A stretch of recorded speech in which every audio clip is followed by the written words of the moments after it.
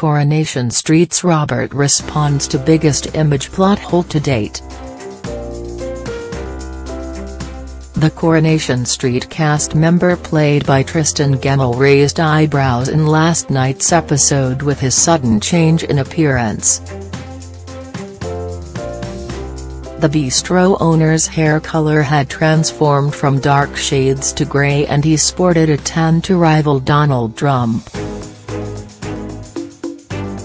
But there was a big problem with his transformation, as the character had been locked up in prison for weeks.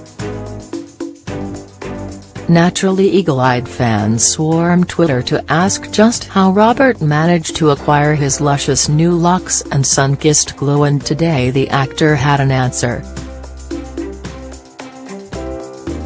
The 50-year-old revealed to his 16,000 followers, "What can I say, it was an open prison, very open." One viewer slammed, "Thought you weren't allowed to have dance for continuity?" However, Robert had the perfect answer: "Did a lot of work in the prison garden." Well, that explains it then.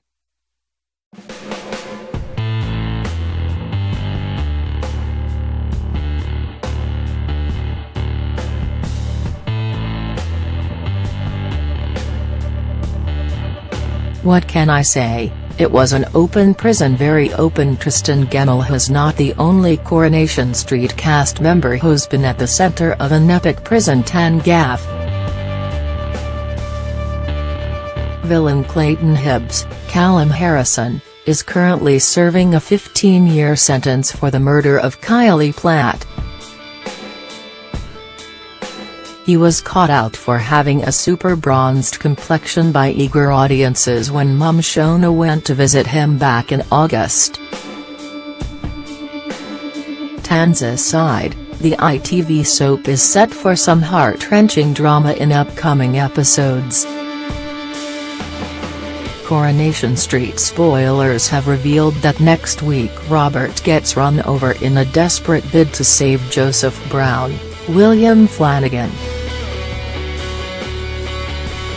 Is set for further grief when girlfriend Michelle Connor, Kim Marsh, finds a lump in his testicles and organizes him another appointment, where nurses recommend has them removed. But will he go through with the op? Catch Coronation Street tomorrow night at 7:30 p.m. on ITV.